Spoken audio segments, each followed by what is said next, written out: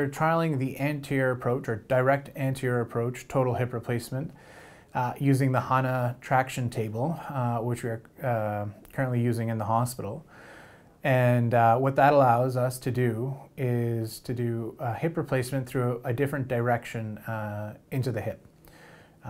Commonly, or most commonly in the past, we've used a posterior approach, which is in the back, or a lateral approach through the side of the leg into the hip. And this approach allows us to do a safely, more minimally invasive approach through the front, called the direct anterior approach. So currently the major anterior approach hip centers in Canada are in London, Ontario, and in Ottawa. Those are the only two places in the province currently doing this regularly with a Hana Table, which we have here in Humber. So this is the first time it's been introduced in the GTA.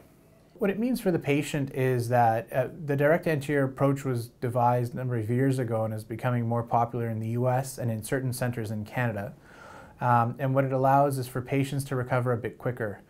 Because you're not cutting any tendons or muscles and you're just sort of splitting between the muscular layers as you approach the hip, there's less surgical dissection, less bleeding, less trauma to the body itself. So it's more minimally invasive in that way. And what that allows for is less pain and a bit more stability after surgery for that patient. And then when I came to, they had mentioned that it was a new procedure. And to my surprise, Dr. Rodriguez asked me to stand up, which I was maybe not expecting, but when I did that, I realized it sort of took a few steps, and I guess it was later on that I realized that it was a new procedure.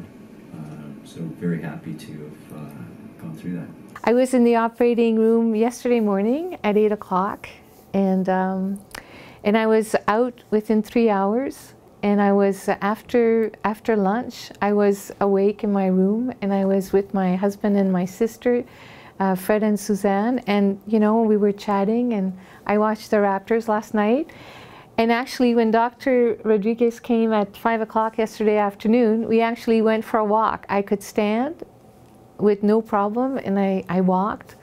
And this morning again, I walked halfway to the physio room, and then went up and down the stairs. So I'm very happy. It's exceeded all my expectations, and I had very high expectations.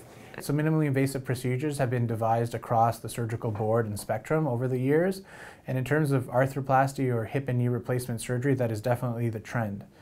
In terms of minimally invasiveness in the hip, the normal stay for a patient would normally be 3 to 4 days in the hospital. And with this procedure, we can get people out within a day, and sometimes actually the same day of their surgery. Last night, I wasn't really sure what was going to happen, and I was just trying to be, stationary in the bed. And my main thought was, I can't wait till I can start moving. And then when this morning the physio came, and we walked around a little bit, Dr. Rodriguez came, we walked around a little bit. That was really exciting. Just the last thing I want to do is be lying in a bed. I was quite shocked when I was able to get up and walk, within the first couple hours after the surgery was done. So I think that any patient who has an opportunity to come here for their hip surgery would be very lucky indeed.